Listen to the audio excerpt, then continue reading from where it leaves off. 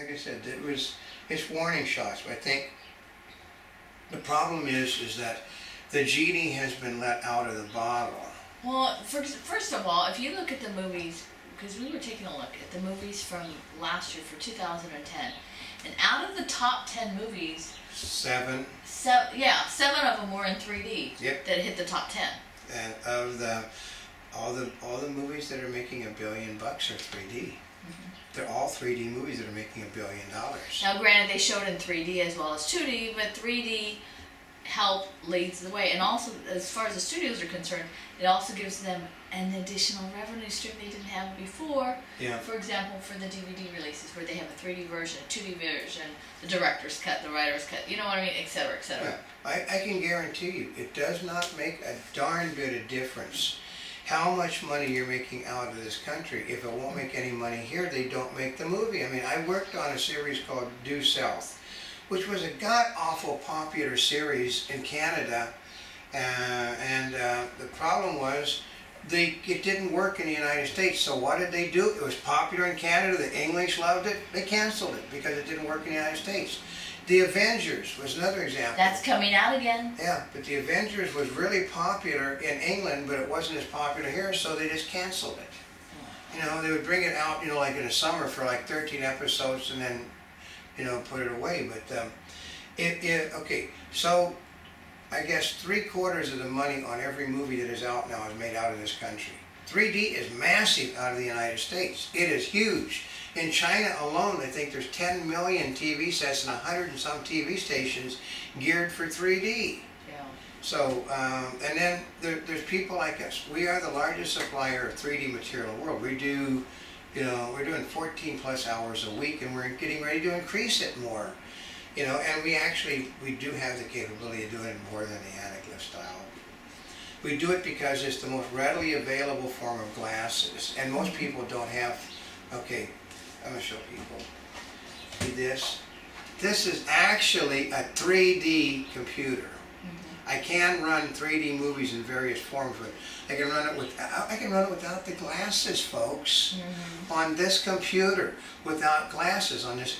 But how do you do that? Because it's software and the screen. Well, the same way we do it on our cell phone. Yeah, same way. We got two cameras that basically we can see 3D on.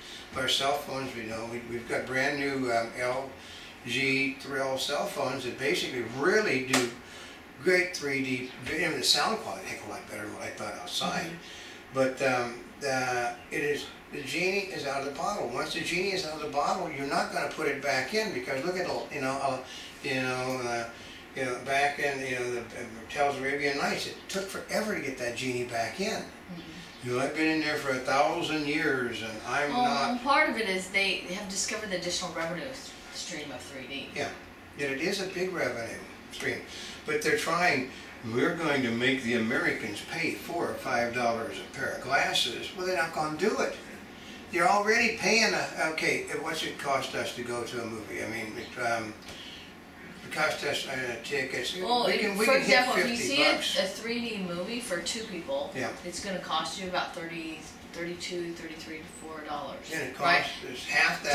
Plus something, popcorn and drinks. Yeah. Right? So that's just the tickets alone. I know. So a family of 4 cannot afford to go to the movies anymore. It can't be done. This is the first time in history that since they've been doing all these statistics that generally what happens in bad times, the entertainment dollar actually goes higher. You get more money, more spent on entertainment because people are wanting something else to do. They're not, because theater prices are too high. They don't even go to the beach anymore, for Christ's sake. So what do you think is going to result from all of this? What's going to happen is that the theater owners are going to basically get rid of the 3D lenses and just go back to 2D. Or you're going to have people like us who are going to suggest, well, hell, we'll pay for the glasses. You you run my movie, I'll pay for the glasses. What's it going to cost me? Oh, here they said, well, here's the big trick. For a non-studio motion picture, it's only $1 to $2 million for glasses. Well, maybe it's because they're not doing as many. They're doing the same release date, the same release size. How can a non-studio production that ends up in 3,000 theaters in this country only cost $1 to $2 million, and studio production ends up in the same amount as theaters cost $5 to $10 million. Good question. Uh-huh. Remember, Hollywood has been known for, I mean, Academy Award winner, Emmy winner, Cliff Robertson, who died last week, basically fought the studio system on bookkeeping. Their bookkeeping was always that, one, they never make any money. I mean, Robert Wagner was another one of them. Robert Wagner basically fought him because, I know the thing's making money. It's just making money hands over fist. How can you tell me it will? Because the bookkeeping shows that you have to run at least 7 years to make the money back. And he said, no, if someone it's the #1 show on television, it's making money, I can count. You know, it's making so much money you're having to give raises to everybody. And they're sending this on like a zillion, I mean, some people actually can add and subtract. Basically, they're not Democrats, but they can add and subtract and multiply, and they can figure it out. This thing here, like I said, the people in this country are not going to pay for glasses to go see a movie. Well, you know, part of it is we have our own glasses, but I mean, we review the glasses, we review how it looks in the different glasses. Yeah. So our situation's a little bit different. But part of it is, for most people, they can't even buy the glasses anywhere. That's right. You can basically, I mean, Monster sells glasses, Gunnar sells glasses, but they're on... But Monster's glasses are for the home theater. Yeah. Gunnar has some. I've seen them for the computer usage. I haven't seen them for 3D usage. I know, but I mean, if you go out to buy 3D glasses of any type, you only, other than Gunnar, you cannot find, you know, the passive glasses. Because I've gone into the LensCrafter stores, Yeah. right, or some of the sunglass stores. I haven't seen them. Yeah. And part of it is we know that they're coming out, that we've been talking to the companies, but as far as distribution, Well, we actually have some prototypes that basically we assumed that what happened was that this system, they decided not to go. Because we go in and ask, well, we understand they're coming. Well, no, because we have the prototypes. well, and We have the prototypes, folks. They're not coming. So we won't tell you the brand, but we do have the prototypes. So since we got the prototypes, we know they are going into the stores. well, and I've seen them recently, and it's just like. But oh, no, okay, but later. it's gonna cost. The theaters cannot cover the cost selling $4 to $5 a set of glasses, because that's going to be an extra ticket right there. See, here's part of it is, I mean, we have some ourselves, but if I was looking at it, see, part of the idea before is the idea of having your own glasses was because, #1, is you didn't want to reuse the same glasses everybody was using, right? But now since they're sealed, Yeah. right, there's kind of sanitary, so you get to watch them. Or you have some clean ones. Yeah. But utilizing your own glasses, it makes sense to me in a couple different ones. One is they work as sunglasses as well as 3D glasses, because then you can wear them out. Because part of it is otherwise what, you put the 3D glasses on in the theater when it's dark, and part of the idea of having different sunglasses that are fashionable is that other people can see you, right? I walked around with the Gunnar glasses on over at CES for, you know, I went all over the place with the Gunnar glasses on, and they don't work. They're not great sunglasses, but inside it stops the glare off of all the stuff that's inside the building. So if you come from outside in, they're sort of great glasses to wear. But it's just American. I want to know how you can tell a person that goes to the theater to see a 3D. He's just paid his, you know, he's got his family. They just paid $100 to see the movie. I'm sorry, you're gonna have to buy the glasses before you can see the movie. Well, what happens is people just won't see those movies. I know, but they'll also, when that person comes not understanding that, you don't think he's gonna go, F you? Yeah. I said, He's I'll not never gonna be back to this theater He's again. not going to be very happy. They're gonna have to, because, you know, I just don't think it's logical to assume that the theater owners, which this is the thing that these people are on the wrong side of the curve this time. The President of the United States has labeled them, even though they're his supporters, as the greedy elite, and he doesn't like Jews, so, you know, and so therefore, you know, they're gonna stand on, well, I stand on your side against the greedy theater owners, who basically, for the most part, are mom and pop stores. They are not chain. They're not company-owned businesses, folks. The majority of the theaters in this country are mom and pops.